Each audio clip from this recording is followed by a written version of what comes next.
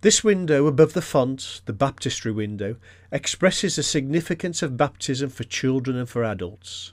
Highest above the four scenes that make up the substantial part of the window, and in the middle, right at the top, you can see the ark, Noah's Ark and the rainbow.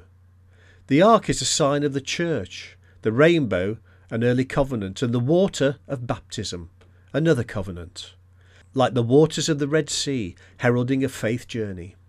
You see it in the lower right of the four.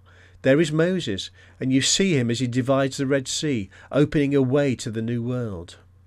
Also there is Ezekiel's vision of the water of life that comes from the right side of the altar and flows to purify the world. And you see the trees that are there for healing the nations. The baptism of Jesus by John the Baptist is prominent. This window, made in the 1860s in the workshop of John Hardman in Birmingham, is both well conceived and expressive of the significance of the baptism of Jesus and our baptism. It's among the gems of the Abbey's collection of stained glass.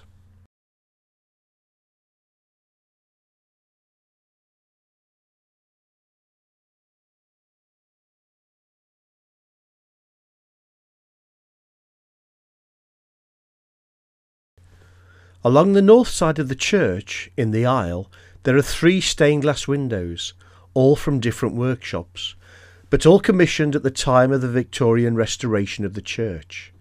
They form a piece together. The first is the announcing of the kingdom. A number of gospel themes are present: the sower and the reaper, the parable of the talents, the good shepherd and the good Samaritan. The lower part, with the central good shepherd, seems to portray his compassion for the world, and the upper part, the harvest and the equally compassionate judgment that is to come.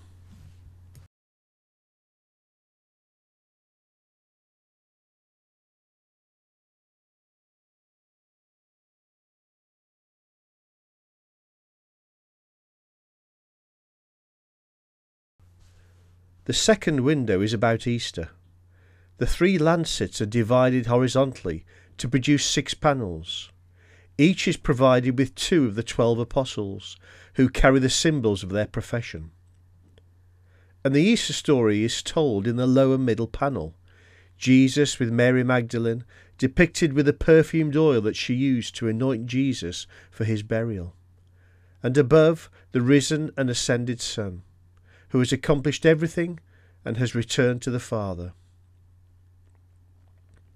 In both, Jesus is carrying the flag of victory, unfurled and full of life.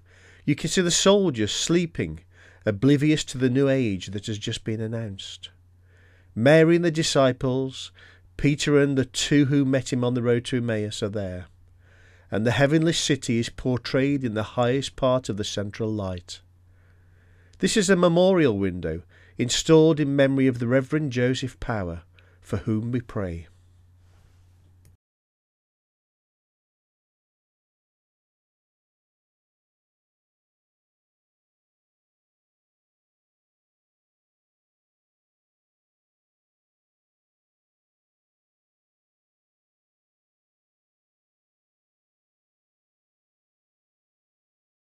The third is about the Ascension.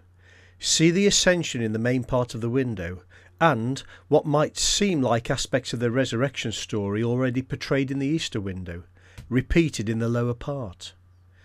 In fact, the lower 3 panels present the account of Jesus raising Lazarus. I am the resurrection and the life is the legend under the right-hand lower panel.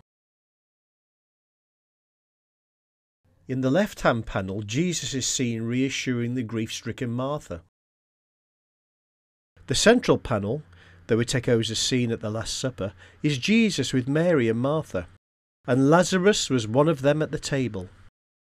The right-hand panel is Jesus calling forth Lazarus, releasing him from the tomb. And he that was dead came forth.